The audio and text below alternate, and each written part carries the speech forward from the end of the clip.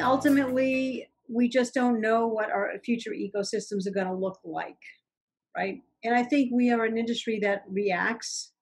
There are a lot of things going on in insurtech, fortunately, that are bringing some insurtech like carriers or insurtechs, MGAs into the fold that are coming, full throttle with technology. That model or those models are competitive to those carriers and MGAs that have legacy environments because they're not as agile and they can't get to those new ecosystems as well as the new insurtech companies can.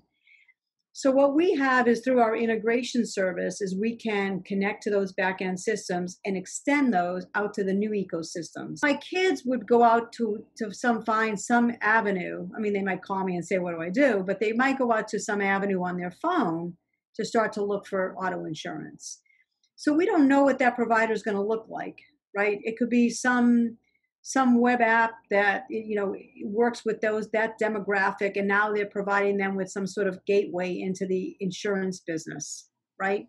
The question becomes, how do those legacy systems play, right, if they're not modern? And so that's when we talk about extending those systems. We have microservices that will extend those, will connect them to those ecosystems that will allow them to play. And so those are those types of things that carriers need to think about in terms of how do I play in that space? Again, especially because the new entrants have all that modern technology.